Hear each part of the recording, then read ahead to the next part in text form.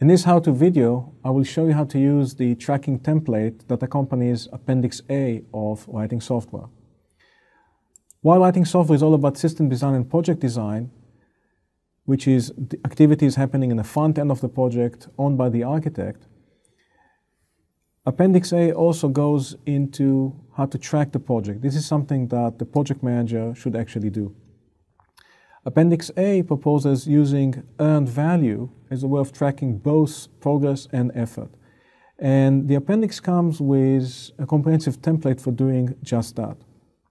The idea behind earned value tracking, you can always plot the planned progress and the planned effort of the project. You can see in the diagram it's the blue line. But when reality happens, you're going to get different progress and different effort. Those you can actually track separately, and you can see it in the green line and the red line.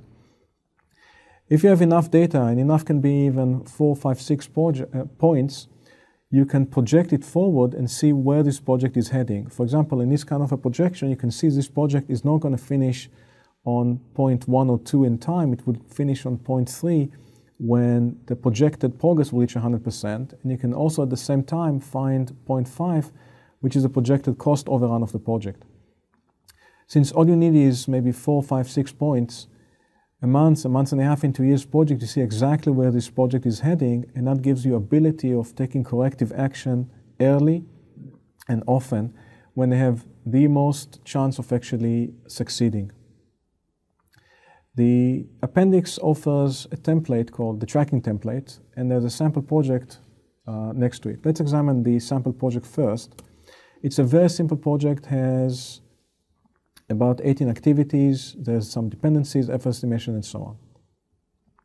In the template itself, there's an activity tab where you list not just the activity as a whole, but also you break it down into their individual life cycle. Now, various activities can have various life cycles. For example, testing activities are very different than construction activities as far as their life cycle.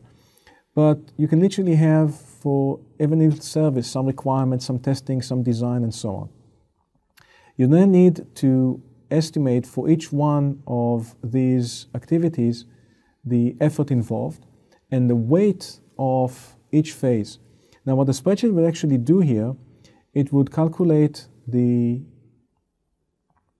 total weight with the weight of each phase with respect to the whole. For example, right now, they're all 20%, but if I bump this up, say, to 8, then this one is 40% and the rest are 15%. And it doesn't really matter as long as it ends up at 100%. You're the one that gives weight for the various activities in the project. So the first thing you do is you go and itemize it this way. And it's very important to actually do it this way, because by breaking it down to the internal phases, that gives you the option of having binary exit criteria for each phase. Is it done or is it not done? And the weight here gives you how much of that activity do you actually complete.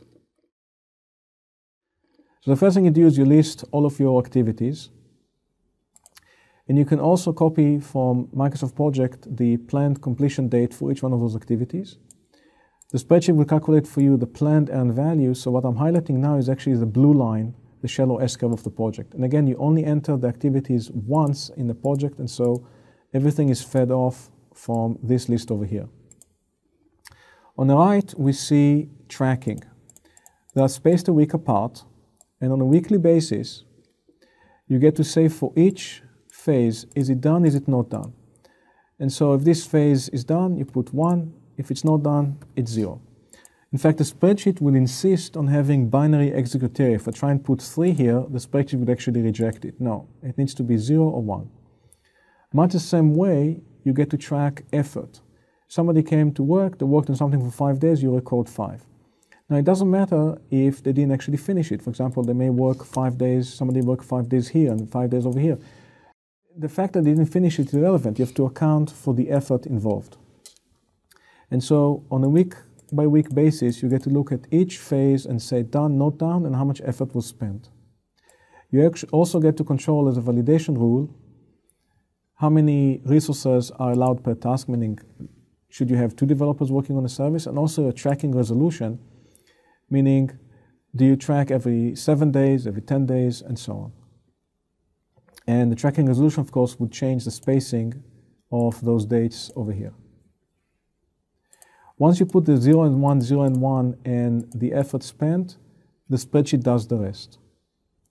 First, it would calculate for you the progress up to each point in time. This is the green line. And also the effort up to each point in time. And again, all you do is you put the 0s and 1 and the amount of effort spent, and the spreadsheet will calculate the rest. Here's the plot of the plan, the progress, and the effort. And the spreadsheet would also do for you the extrapolation, so you get to see when the project is going to finish and how much it's actually going to cost you. Then you can also do what-ifs and put corrective action and see what effect they have, and so on. For more on project design and tracking, see writing software.